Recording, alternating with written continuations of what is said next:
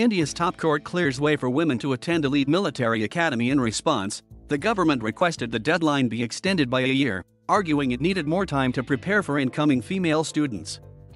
For instance, it needed to create new health fitness criteria for female candidates, build additional dormitories, and adjust its intense physical courses for women, the government's affidavit said.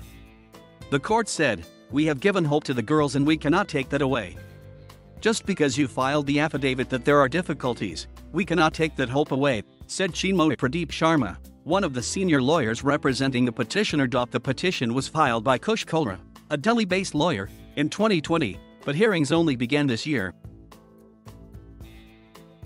To put that in perspective, in 2020 women made up 23% of the cadets at the United States Military Academy, also known as West Point, which began allowing female students in 1976. But in recent years, change has come at a rapid pace, with the courts clearing a number of obstacles and pushing more women into the field.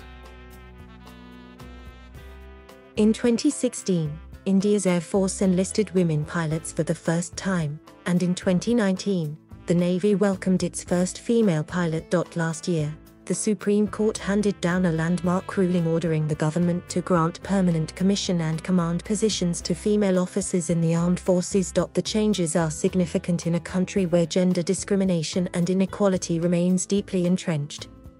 Women face often restrictive cultural norms, and comprised just over 20% of India's total labor force in 2019, compared to 46% in the US. Wednesday's decision might not usher in a new era of female empowerment in the military, and it remains to be seen how the academy will implement co-ed measures. But the court's ruling was hugely symbolic, suggesting a gradual shift to a more inclusive India. The ruling sent the message that even if it is a small number of women who apply, you should make the effort, the judges said in court Wednesday, according to Sharma, the lawyer. It is a victory for women, he added.